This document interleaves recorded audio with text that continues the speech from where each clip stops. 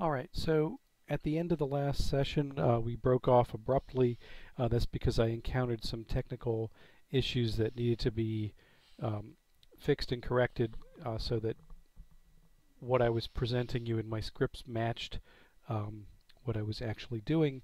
And so now we're back. We're going to finish up the Spark demo by executing a Spark script on the EC2 cluster that we created in the last session. So we used the Spark scripts that we downloaded to create the cluster up on EC2, just a very little cluster, a master and a slave. And now we are going to do just a little sample program there.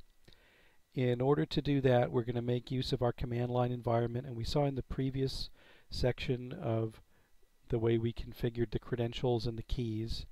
Again, if you have questions about that, the Amazon help is the best place to go for more details, for things that may vary with different operating systems.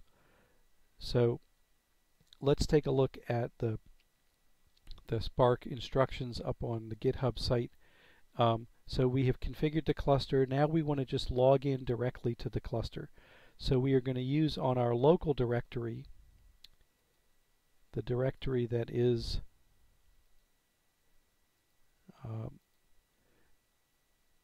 on our local machine. Once you completed the setup, some of your last lines should have said something like, your cluster has started, and given you a web address. So that web address is important. That'll let you actually look at the cluster and make sure that everything is up and running. So we can use these links to monitor the cluster. So if we go to those links on port 8080, we're going to see we've got a running cluster, and it's going to tell us a little bit of information about the usage of memory and cores, and if things are busy on those instances. We can see again a little bit of that from the Amazon site as well. So you have a couple of different options of how to monitor your system. The Amazon Watch panels, but we also have the Spark specific panel that's available through port 8080. Now to actually run the program, we're again going to do this on the command line. So we're going to log in, and we do that with a command that looks something like this. In our local Spark directory, the EC2 directory that we use to run the configuration script, we also run a login command from there, /spark ec2. Replace the key name and the key location path with the paths and the names of your own key. Again, I was using Amazon key, so I've got Amazon key and Amazon key.pem. So I say login, and then the name of the cluster. Now I've just been using my Spark cluster. You could use different names for different clusters and manage several different cluster groups like that. This sort of simplifies the long IP address or URL that you might otherwise have to use. Okay, so I run that command and I'm logged in. I'm now at the command line on the remote system, on the Amazon system, as we can see from the little logo here. And I want to get into an interactive Scala shell on the remote system, and I'm going to do that. Again, it's outlined in our instructions.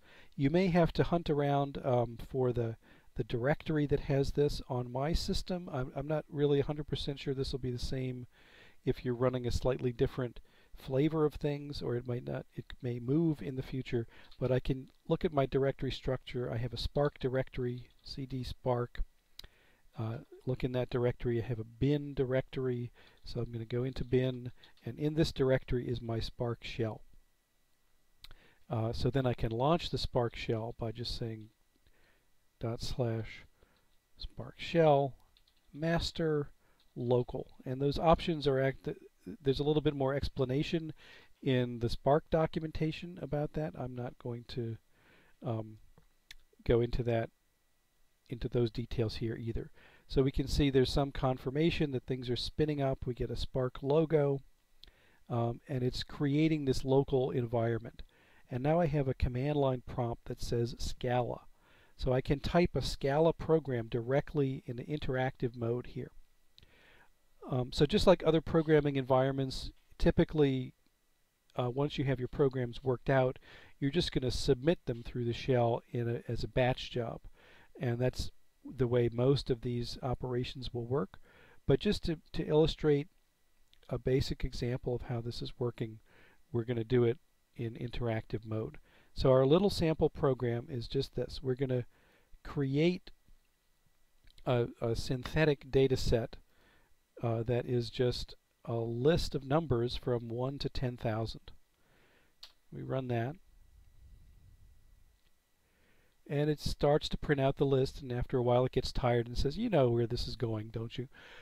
So we have our list, and then we're going to parallelize it. So this is actually the component of the instructions that's distributing it out to the cluster and working with it in that format.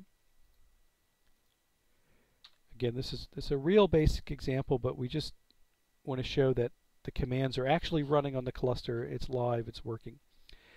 And then we're going to use a filter to collect data that matches our criterion. Now our criterion is very simple. It's just the numbers in our data set that are less than 10. And we'll see what that returns. Here we go. We get some confirmation that the job is running. It doesn't take that long, very simple. And here's our array. So we've got the numbers 1 through 9.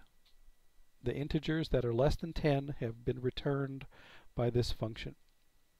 And we can again go back to our interface and see this still hasn't really used any memory, and we now have a port 4040. Once we launch that interactive environment, we can monitor jobs at this other port 4040 and see, oh, it did do a little function, a collect function that took 0.4 seconds, and gives you some other options for handling these jobs as they're submitted, keeping an eye on how many resources they're taking. So Spark gives you not quite as full-featured as some of the other environments that we're going to see, but a little bit of a web management environment. So this example is really just to show you that yes, you can create a Scala program that will run on your Spark cluster that you have created yourself in the Amazon cloud using the instructions here. Again, the slides have quite a bit more material, links to the Cloudera version of running Spark, some guides from a Stanford class. Again, you can check out the edX class that's starting up. And we looked at the Spark linear regression code as well to show you that a full-fledged Spark program is a little bit more complicated. If you Google around for instructions and YouTube videos also on other variations of this, you'll find lots of instructions. The instructions will always have to be sort of tweaked to match the latest updates. That's just part of what you learn to deal with in these environments. But right now we've succeeded in our task of running a little tiny bit of Spark, and so we're going to exit the interactive Scala environment. We're going to exit the Amazon cluster, and we're also going to now we're back on our command line, and we want to make sure we shut down the cluster. So to shut down, again, we could go into the Amazon console, select one of these guys and say terminate. Under instance state, we can say terminate. We always have that option, but the command line interface for Spark has a little built-in function to destroy the cluster that you just created. So I'm going to actually run this little guy. destroy cluster, destroy my Spark cluster. It asks, are you sure you're going to lose all your data? Say yes, and it's terminated. And we can actually go back into Amazon and see, if we refresh this page, we'll see things happening, that these instances are now in the process of shutting down. So that did work. You probably want to, until you get really comfortable with it, make sure that they are shutting down. Terminate your instances. Again, if you don't terminate them, you're going to get those bills. So this is a good thing. All right, so in this session, we've seen the installation of Spark on EC2 from scratch, running a quick sample program, and then terminating the cluster. And we got a feel for how to do that, how to authenticate with credentials on the command line, and how to use a few command line operations. So let's stop here before we go on to the next section.